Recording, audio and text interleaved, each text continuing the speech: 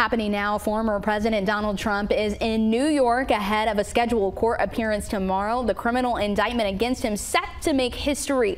And joining us live on First at 4 with the very latest on this is our White House correspondent, Jon Decker. And Jon, despite how closely this case is being watched, we still don't know yet for sure what these charges are. When do we expect to get a clear picture?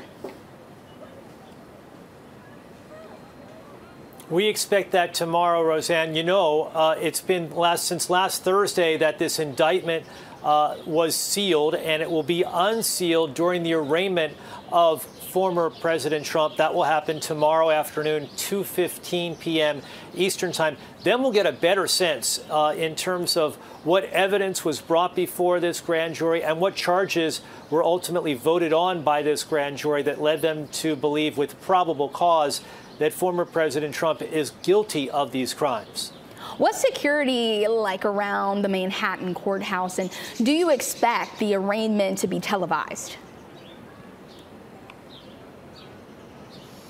There is tremendous security. Since last Thursday, security has only increased around the courthouse in lower Manhattan. Several streets that surround the courthouse have already been closed down. We expect more road closures to take place tomorrow ahead of the arraignment. As far as whether or not this will be televised, I would not count on that. There are a number of prominent news organizations that have petitioned the court to have this open to perhaps a pool camera. That being said, the prosecutor in this case, the Manhattan DA, they say that they are deferring to the judge, his decision on this, Judge Juan Marchand. And as far as the former president's attorneys are concerned, they are opposed to this idea of having cameras or a camera in the courtroom to send out video of what's happening in the courtroom, this arraignment. They say it would create a circus. And what I think is likely to happen is that the judge will defer to the defendant, in this case, former President Donald Trump. So we could see, for instance, a sketch artist in the courtroom to provide some idea about what things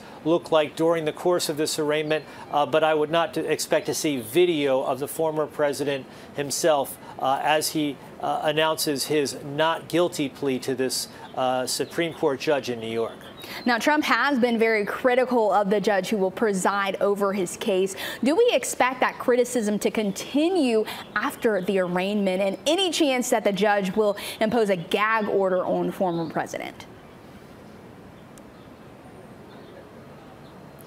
If there were to be a gag order, it's a big if. I don't think it will happen initially. But if there were to be a gag order, it would simply prevent the former president from discussing this case in public at a campaign rally, for instance, or during the course of an interview that he's doing on television. But I don't think that's going to happen. Aside from that first day in the wake of this indictment being announced by the Manhattan District Attorney, the former president has not really criticized the Manhattan DA publicly in terms of social media posts. That's Alvin Bragg, or the judge in this case, Judge Juan Marchand. And I think that's on the instructions of his attorney. So my guess is there will not be a gag order imposed upon the former president. If there were to be a gag order imposed, by the way, it would apply to both the prosecutor and the defendant, Donald Trump.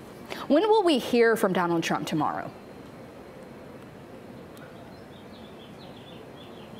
Tomorrow, we are likely to see and hear from the former president for the first time after the arraignment, but not in New York, not in Manhattan. Instead, after the arraignment, the former president will be released on his own recognizance without bail. He won't be handcuffed during the course of any of this process.